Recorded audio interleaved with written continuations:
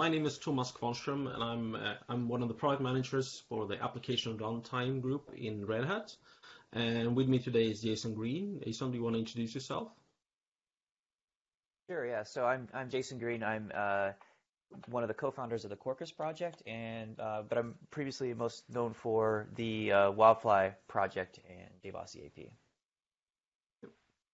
Cool. So today we're going to talk about Quarkus, and Quarkus is a Kubernetes native Java stack tailored for GraalVM, OpenJDK hotspot, and it's crafted from the best-of-breed Java libraries and standards.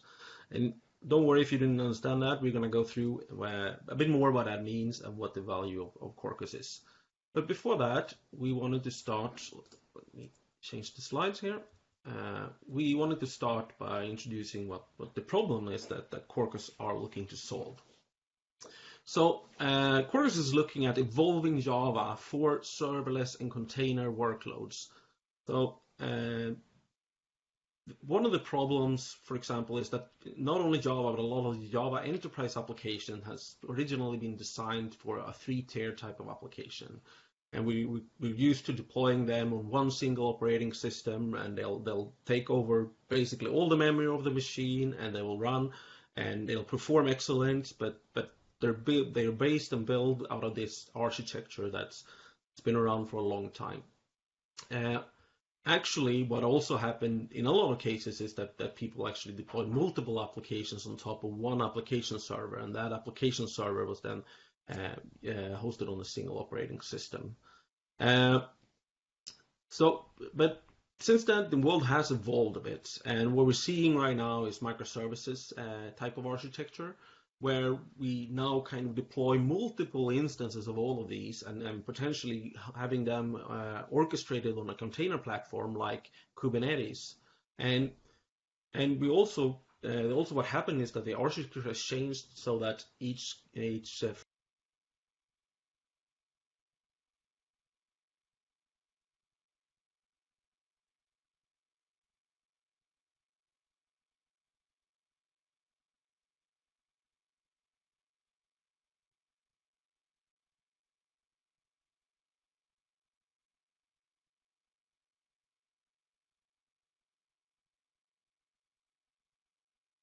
active platform like Eclipse Vertex, or in Spring Boot, etc., etc. We could actually mix and match between those different technologies, but one of the problems we should say here is that Java has always suffered from this fact that it's been designed from the beginning to be basically a server-side Java application, writing and taking up a lot of resources and utilizing the full resources of the platform. There has been some improvements on that, but when you put Java in a container, it still has some of those limitations in there. There's a great blog, by the way, on the Red Hat developers blog, so later on you might want to check that out. That explains one of the problems with running Java in a container, for example. So one of the problems and one of the complaints that we've been seeing is that Java is a bit fat, it's overweight, so it takes. So, for example, in a container orchestration cluster, in a single node, for example, you might only be able to fit like 4 Java processes or containers. Well, if you're using Node.js, you could fit more, and Go even more. So that's obviously something that's not good for Java. So and moving that to the next step, where we're talking about function as a service or serverless architecture, that is just going to increase. We're going to increase the number of deployments we have, and actually there will be potentially hundreds of nodes, and we don't know where the nodes are located. They can be geographically distributed, etc. And all these services, small services, core-screen services, are running over in that. And obviously today what we see is that the serverless adoption around Java is not very high. It's about 6.1%. So we can see that languages like Node or Python or even Go surpasses Java in here. And one of the reasons that Java is still a valuable thing here, you actually see that if you look at this particular report from serverless.com, We actually see that bigger companies, like 1,500 employees, etc., the Java numbers goes up. And one of the reasons is that Java still has a very, very good and vibrant ecosystem around it. So developers feel comfortable. There's a lot of frameworks to work with, etc. And there's just so much trust in Java as well. That leads us to the introduction to what Quarkus is and what we mean with Kubernetes Java here as well. So first, let's start with the name. What is a quarkus basically? Well, quark is any number of subatomic particles carrying fractional electric charges, and us, in terms of us as developers, is the hardest problems to solve in software because collaboration is harder than anything else in software.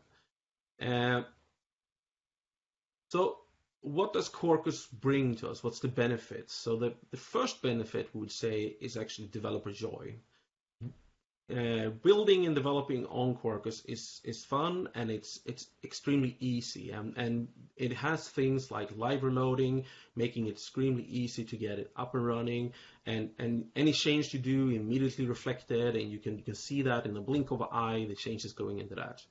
We also mentioned in the beginning that it's based on the standards, but it's not limited to standards, and that means that a lot of the frameworks and third-party libraries that developers love to use are still out there and are supported in Quarkus, and you can use them in Quarkus. But we're not gonna at this point, we're not gonna limit us to satisfy on certain standards. We are all about innovating at this point. That's an important distinction. Quarkus has unified configuration, and it streamlines the code for 80% of the common use cases, and it's still flexible for the rest of the 20% of the use cases. So, and the last is an important thing, and we'll get into what we mean when we say native later on, but we say no hassle native executable generation. So one of the things, and I think we better cover that already. One of the things that Quarkus can do is also it can take your Java application and render and build a native build applications of that particular application. And the native applications, and those does not require a JVM to run on it, like traditional Java applications does. So it can run standalone. It requires basically two libraries, but then it can run standalone on the operating system that is currently supported, which is Mac and Linux. Windows should come in rather soon, I think. But so.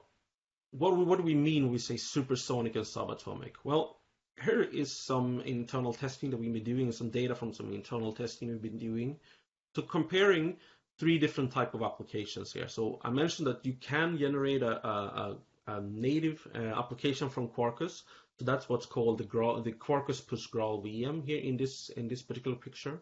We also have Quarkus plus OpenJDK, meaning you run a Quarkus application on a JVM. And then we have like a traditional cloud native stack that you would use your traditional frameworks, etc., to run on. And if you compare these different use cases, we have one first use case here is a REST application. It's a simple REST application. The second one is a bit more complex. It's a REST application calling to a database using the Java Persistent API, returning the Java objects, and then transforming that into JSON and returning it to the client. So if you compare these, you can see that we have in startup time, we have even more than 100 times faster startup times when we're running in native modes. So the startup time for the REST example here, as you can see, is 14 milliseconds. And the startup time for Quarkus plus Graal, for the REST plus API application is 55 milliseconds. So it's extremely quick to get started, and it will almost immediately, we'll show that later on in the demo, almost immediately be able to serve requests. So that's perfect. Another good thing with the native application is that it only takes about 10% of the memory compared to the traditional cloud native Java stack. It's also faster and also more memory lenient if you're actually deciding to use it on JVM as well, which is also a perfectly valid thing to do. It's about 10 times faster than a typical application, but it's and it's only using approximately half the memory here. So, and the third benefit here that I'm going to highlight is that we're actually, from a Java perspective, what's one thing I mentioned before, reactive platforms like Vertex, etc. So the Vertex team has been heavily involved in developing Quarkus as well. And what we've been able to do is to unify the traditional imperative development mode of Java and in most programming language together with the reactive mode. So basically, within the same applications, you can have both of these REST endpoints, where one is serving you a text plane saying hello, and the other one is serving you server events from a Kafka stream, for example. And you can always so to get access to the reactive part, you can just inject what's called an event bus or the Vertex context itself. And you can develop applications. If you're familiar with reactive, you can develop applications almost the same way you've been doing on Vertex. So that makes it able to use what technology that fits your use case. Because from my perspective, I'm a product manager for Vertex as well, and Vertex is a fantastic product, but it is kind of hard to take developers that have been developing imperative for many years and move them over to a reactive mode. And to be able to mix and match that makes it much more easier and available for them to actually use something like reactive code for certain use cases. So that can, and particular use cases where we would perform much better in an async context, for example. And there's more to come in the next couple of months around the imperative and reactive mode as well, I should say. So with that, I want to switch to a demo. So I'm going to go on the wild side here. I'm going to start with a very simplistic demo from the command line immediately, and I'm actually going to start from an empty demo here. So what I'm going to do is I'm going to start and generate a new project, and in Quarkus, that is as easy as actually executing the Maven plugin with a task called create. When you do that, you get a couple of questions. So which kind of group ID you want to use, the artifact ID, the version number, and then you ask if you want to create a REST resource from the beginning. So let's do that. And what the REST resource name would be, and which resource path it should respond to. So let's do that. So now we have an application, and I can open the application in a code editor like Visual Studio Code, for example, or IntelliJ. We support any IDE that basically that understands Java or Gradle, Maven or Gradle and Java, I should say. So let's open this particular applications that we built here, and I'm gonna try to put the command line in I actually should probably do that again.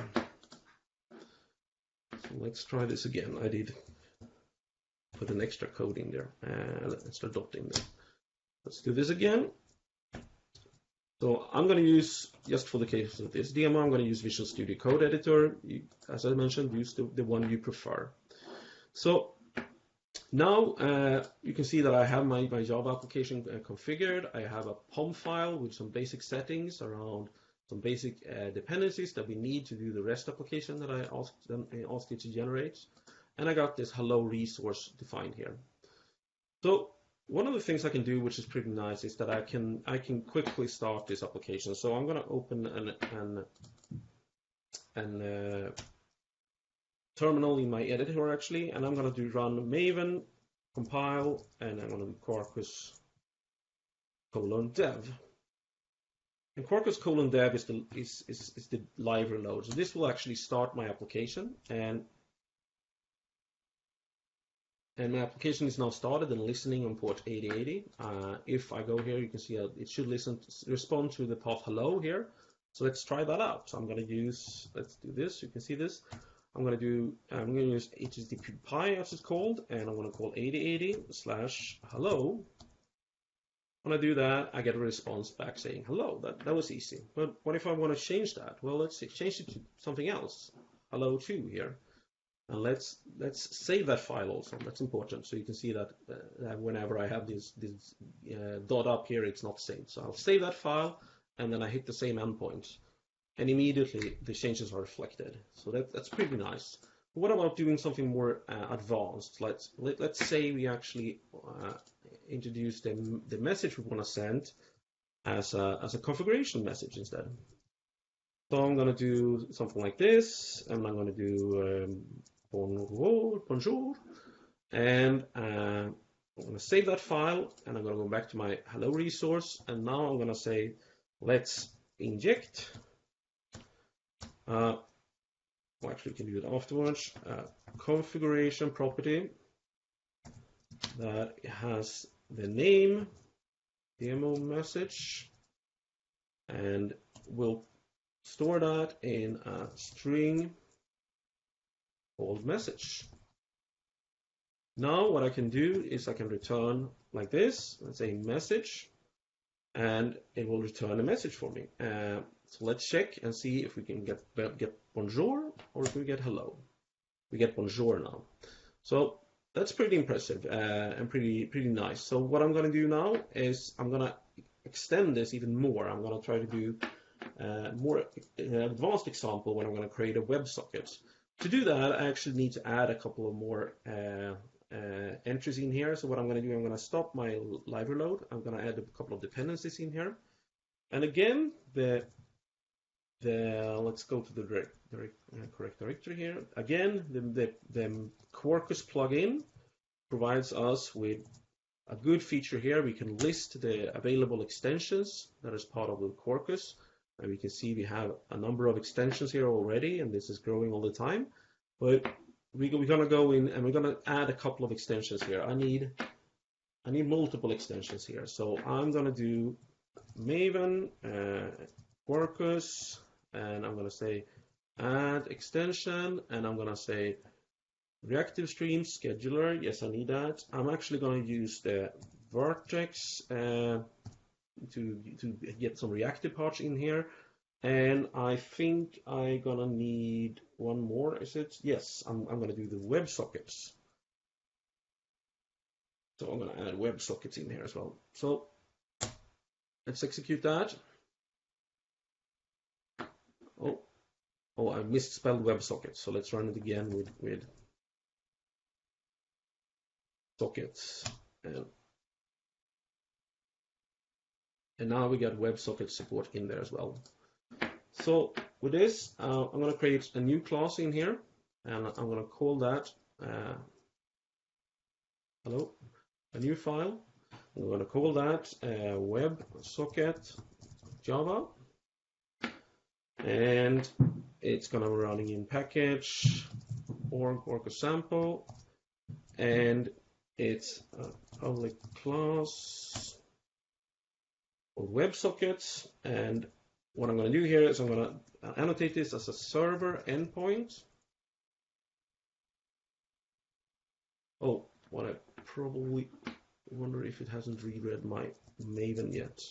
Well, here we go. Server endpoint, and it's going to respond to /vs. And I'm also going to set an application scoped and annotation on this application itself.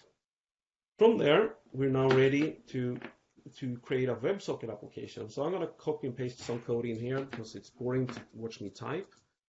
But basically what this is, and let's see if I can organize the imports. Oh, wrong button.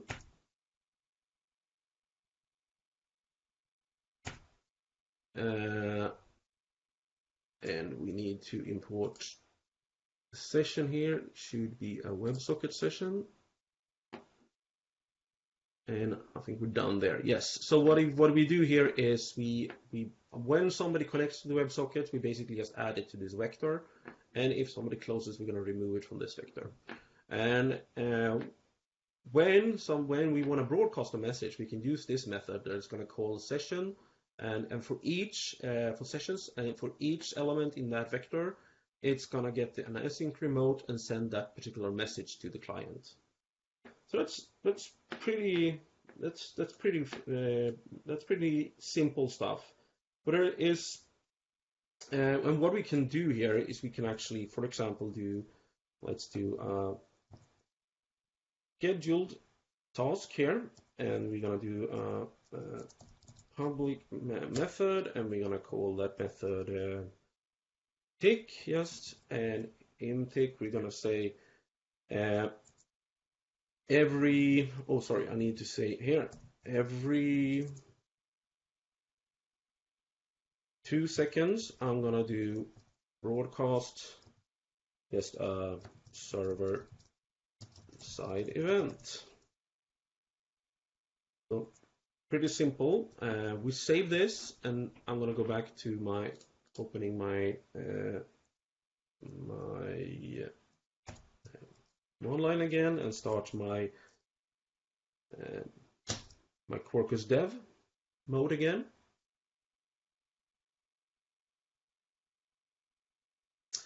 And now, if I connect to this and everything works, I can connect to this using, for example, WebSocket should be.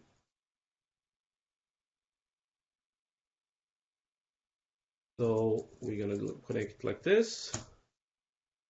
And I should be seeing a server-side event every other second here being pushed from the client, from the server out to the client using WebSockets here. So that was pretty easy, but what if we want to do something more reactive? Let's say we're listening to a stream of events coming from a message broker and we want to convert that a bit and then send it out to the client, maybe recalculate something, etc. Well, that's pretty simple as well. So let's actually remove this scheduler, and even if I save this, it's not. Well, it actually stopped. It hasn't stopped. But if I now run the WebSocket, it's not serving because I haven't scheduled anymore. So what I'm going to do here is I'm going to inject what's called our event bus. So I'm going to go back up here, and we're going to say in here we're going to say @inject.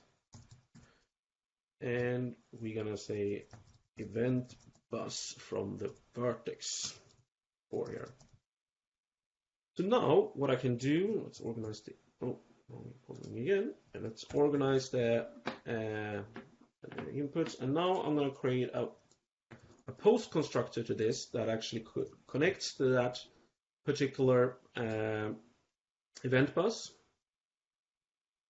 and it's going to listen for a queue on that event bus called VS clients, and then as soon as it receives the message, it's going to broadcast the message, the body of the message to all our clients.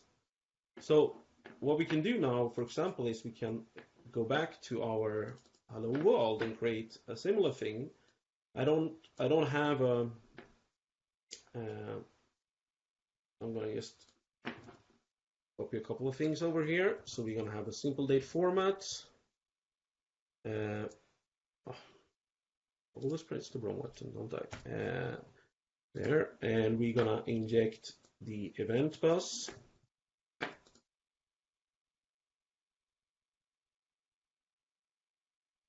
Oh, and here we're going to import the vertex core event bus. And then I'm going to put the scheduler in here in this class just to show that it's a different class running here. And in this scheduler, we are in this time we're actually going to use the same event bus named VS clients, and we're going to send service sent event, and we say and the actual date that we're going to send that. So I need to import the date as well. Now we should be done. So again, I accidentally closed I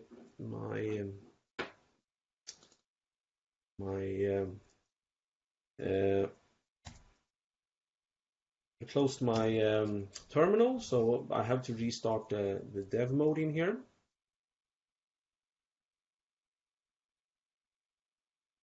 Oh, I actually probably didn't close it, so let's see if it's still there. Yeah, we have a couple of processes still running, so let's just see.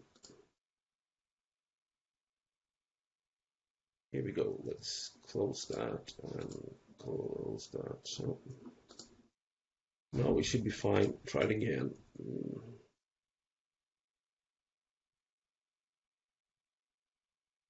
So now we're up and running. So let's try this WebSocket again.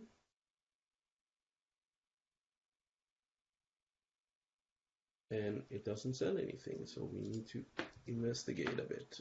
Oh, I haven't saved my POM file. That could be one thing.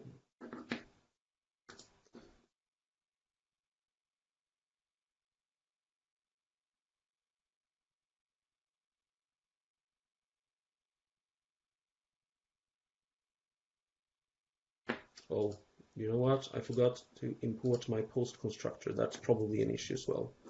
We'll save that and stop that and restart that. Oh, it's typical demo. So I probably made a mistake somewhere here, and we're not gonna have time to look at it right now. But let's see if I can solve that later when Jason talks and see that. Basically, this would then send the messages that we get on the event bus and return it to the client again. Just every other second, we would return a message to the client. So with that, what I want to do now is I'm going to close the editor here, and I'm going to go over to a pre-baked version of the same project that I have, and that pre-work version is called Quarkus Getting Started for me. And in here, the difference that I have in here is that my particular in this pre-baked version of this, I've done a native compilation. I could do the native compilation when it takes about 1 to 2 minutes, and I don't want to sit and wait for 1 to 2 minutes. So I have the native application in here, as well as Java application. So we could start the same application server. We could start by using Java -jar, the same application target, and then we'll do my Quarkus project runner.jar. And if I do that, it comes up and running in about 1.3 seconds, and it's up and running. And if I do hit the correct key here, if I do WebSocket here, I should be able to see server event sent message here. So every other second it sends a server sent message. So it works here. I can also do obviously the HTTP to hello, and we get bonjour here. So that was pretty fast, but actually let's see what the native runner looks like. So as I mentioned again, in the target directory, I have my version of this, and you notice that this one doesn't have a jar ending. It's basically a binary. The native applications. So I'm running this outside the, it doesn't run inside the JVM, so I don't have to issue jar Java -jar command. So we'll start that, and you potentially notice it was very, very quick, and it started in 19 milliseconds. And let's test the same thing. So I can do the hello. I can do, oh, sorry, I did the wrong. I can do the WebSocket here, and I get service sent event message, service sent messages. So, and that's pretty damn fast. 19 milliseconds, and you're up and running with a full application like this, and doing pretty advanced stuff actually. So, with that, I'm going to conclude my demo and go back to the slides. So, what's the value of this then? Well, why is this so important? Well, if you look at the container orchestration application, the container orchestration, on two nodes that are similarly sized, where you would typically perhaps only run like 4 instances of a cloud-native Java stack, with Quarkus, you can run the same application, and you'll fit 10 times more, in this case 40 instances on the same node. So that obviously is much better for scaling. So if you have different applications, or like a microservice where you have multiple different types of applications, we can have different types of applications deployed here. And depending on need, we can scale up, automatically scale up and scale down to meet the number of requests that is required. So if one of our services are running more heavily, more CPU bound, etc., something like that, we can automatically scale that up quicker. It will start very quickly, and then you can scale that up, and you have the opportunity to do that because you have much more space to do that in the node. And this will also, if you go to a public cloud provider, this will also save you money because you don't need the number of nodes, so many nodes anymore. So it will save you a lot of hosting costs in that. So with that, I'm going to leave it over to Jason to explain how this is possible, and I hope I've convinced you how good Quarkus is, and now Jason's going to tell you why that is. So take it away, Jason. Sure, thanks. So one of the things that I think is worth thinking about is when you look at the way Java is today, which Thomas, you mentioned earlier in the slides, that Java itself was really designed around the notion of having this very dynamic infrastructure and platform, and was focused on optimizing heavily for throughput. And usually the deployment model involved, you would deploy to a physical server, and it would consume the resources to provide that maximal throughput possible. So when you would look at things like language scores, Java always does great.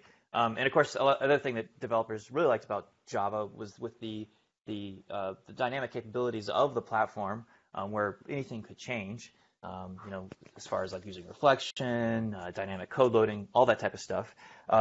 In using those capabilities, there's a rich set of APIs that are out there so that can do almost anything. And that pattern of rapid productivity and the ability to deploy new code was really important for Java in the past. But when we move to the container paradigm, we're looking at cases where things, the conditions have changed, and now, the Kubernetes is really sort of the new modern application server, and containers are these immutable constructs. And so you have all these capabilities in the base JVM, which are not really getting used, because when you go and you start your Java application, all that work for self-introspection and analysis and the ability to support loading new code, all of that stuff is not really necessary, because the end result is always going to be the same. It's always going to be the exact same application being started. So what we did is we took a look at evolving the architecture to be more in line with what is happening from the Kubernetes point of view. So if you look at Java itself and think of things as, well, if I can prepare everything in advance, then I can have the same capabilities. I don't have to give up my APIs and the ecosystem that I love, and I can still get really nice performance, really nice footprint, scale up with density, and so on. So there's two models we have that was mentioned before. We have the native model, and then we have also running on OpenJDK as well. But the native model is certainly the thing that's the most interesting, because it's the newest aspect that you don't see in other Java frameworks and platforms. So if you look at, if you go to the next slide, this is made possible as recently last year.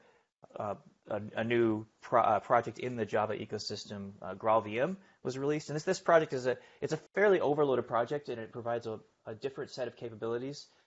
It's essentially has inside of it a VM that is designed for standalone executables, but it also has other capabilities as well. So if we look into that a little bit further, looking at the next slide, there's a different set of pieces. So you have the notion of the polyglot capabilities with the truffle element. You have the notion of a new compiler for translating Java bytecode into machine code, just-in-time machine code, the Graal compiler. And that's something that you may see other projects that talk about using Graal. They could be referring to different aspects, and it's not always clear, so you can kind of look at the details a little bit. But in the case of how we're using it, we're most interested in that native runtime, which is internally called Substrate, although in the community you'll see it referred to frequently as GraalVM native images.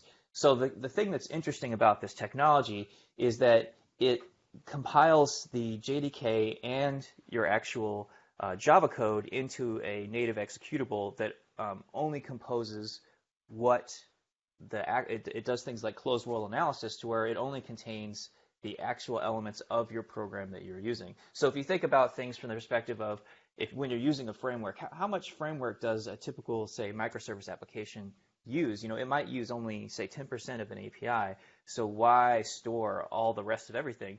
It's much nicer to be able to do static compilation. However, the challenge is that this technology works, and any kind of static compilation works only when you're able to reason about what is actually used in the application or not.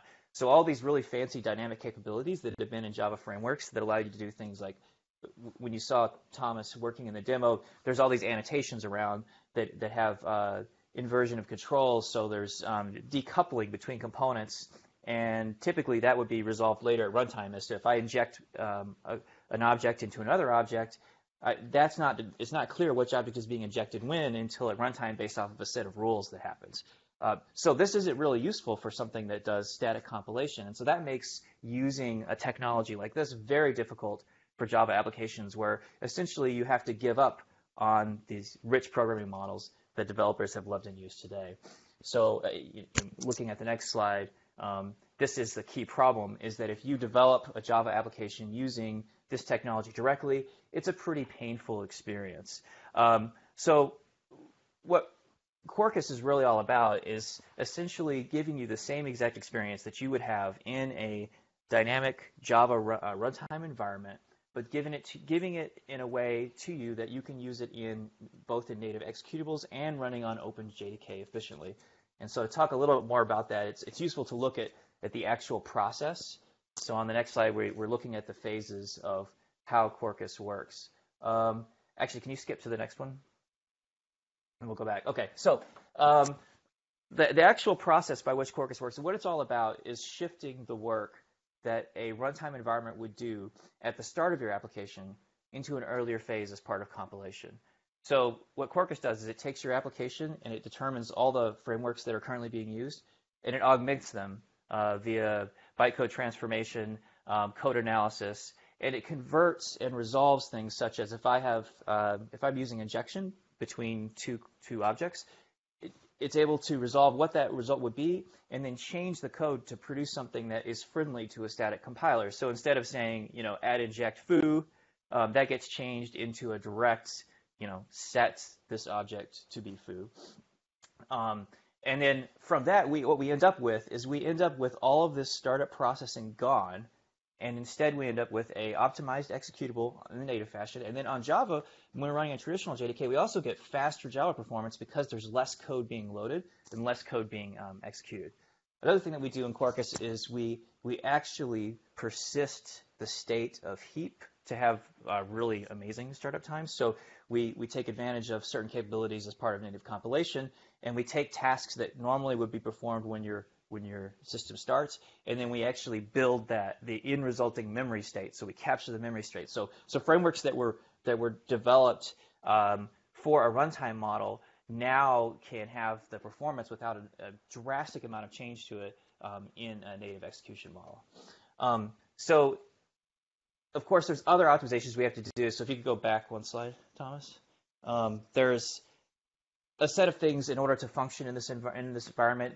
So anything that uses introspection has to be handled in other ways. Anything which uses dependencies has to be rethought, because when you run in a trim-slimmed environment, the goal is to remove anything that you might use to determine what state would run from the process of what's actually being executed. And then we also want to be very friendly for an ecosystem, so we have this notion of different levels of optimization. So you can have some frameworks that could get incorporated that are based off that have very little change at all, and then in other cases we would take frameworks that we've worked on and really optimize them for this particular use case. So, and this kind of all builds up to the architecture we have. So if we skip to the architecture slide. What we end up with is a set of extensions, which you saw when Thomas was using the command line, where you pick what extension you're using. So each framework that gets integrated, you use an extension for that. And then we have a base common core platform and a whole set of technologies that we've developed that are designed around building these optimal images and optimal standalone Java jar assemblies. And so with this technology, our argument is, skipping ahead again to the next slide, is that using Quarkus, that you can have a cloud-native experience, which is optimal for both serverless and container environments. And this really changes the way in which a developer interacts with Java. So you don't have to switch technologies to and start all over and do something completely different and lose the ecosystem that you have. You can carry that forward and still produce really lightweight applications that are high density. So with that, I'll hand it back to Thomas. Sorry, I was on mute. So that was actually the last slide. So I want to thank you for attending, but we're going to open up for questions right now. So I guess, Diane, will you monitoring and manage that? Yes, I definitely will. And while we're doing this, and if could you pop over to the Quarkus IO GitHub page so that people can find out where they can find all of this and how to. Yes. I think my one question is, where do they get all of this and how do they start using it? Will be my first. That's a good point, and we can actually walk through a bit quickly how to get started. So Quarkus, there's a getting started guide, which is pretty simple actually. All you need is a Java IDE, you need a GDK like OpenJDK, and you need Apache Maven or Gradle. And if you want to do the native compilation, you also need the Graal VM, but otherwise you can run without the Graal VM. And then there's a guide where the steps that I did in the beginning on how to create an application is available, etc. There's also a bunch of different guides that explain different things in here and explains, for example, how you do things like object relationship mapping, how you do talk to a cache like in Finispan, how using even transactions, etc. So there's some pretty good guides in here, and we're working on extending everything here as quickly as we can. But there's a lot of things that we have to do for improving this. And we should mention that this is still an early version. We are on version 0.12.0, but it's pretty stable at this point. But we would not recommend putting it in production at this point. We will in a reasonable time release a 1.0 version of this. So that's how you get started. You also mentioned that there are Zulip groups where you can get in contact with the developers if you have questions. And there's also a guide on how to write extensions, etc. And talking about extensions and doing that. So with that, I'm going to open up for questions again now. Chat, I think you've done a very good job of answering most of these. The questions that I sort of have for any new project too is, how do people get feedback to you, and how to, where can they contribute to your project? And so maybe pop over to GitHub to the Quarkus IO repo and show them where they can log an issue or something. That would be great. And what are some of your cadences for releases on this? Yes, I think Jason has responded to some of that in the chat, but yes, we have a GitHub project on github.com/QuarkusIO, so feel free to open issues there if you have any issues running Quarkus. And like Jason mentioned, we're on a bi-weekly cadence, not a strict one, but we try to release every other week and adding more and more capabilities and features to Quarkus. Jason, do you have anything else that you want to add to today's talk? I really appreciate you guys coming. This is, it's all very new to me, and it's awesome to see Java go cloud native. So I'm really pleased and welcome you guys to come back each time you have a new release and tell us a little bit more. Jason, if there's anything else you want to add? Sure, yeah. I just want to say that we're definitely looking for feedback on your experience. So if you guys try out the technology, and let us know what you think. We'd definitely love to hear that. You guys just talked about contributions, so any sort of community contribution, PRs, e-filing issues, anything like that, really helpful and really appreciated. We view this as a really exciting opportunity to make Java and Kubernetes work incredibly well together. So your involvement in that community is very much a part of that. Will any of you folks be at the KubeCon EU coming up in Barcelona? No, I don't think so. Okay, well, we've got how we can get you some time in front of that community and do some publicity and advocacy there for this. That would be a great space. Absolutely, I totally agree. Let's think about that afterwards, Dan. I think that would be nice if we can get some people from Quarkus in there. That would be great. I think that you'd be surprised at how many people in the Kubernetes community are going to welcome this. So great, that'd be a great space. That's coming up in May, right after Red Hat Summit. So look forward to working with you guys and hearing more about this as this comes up. Not seeing any other questions in the chat. So I'm going to let you go, and then if you can just send me the slides, I'll post this on our YouTube channel and on the blog that is under OpenShift.com in the next couple of days, and we look forward to, again, hearing more from you soon. Thank you. Okay, goodbye.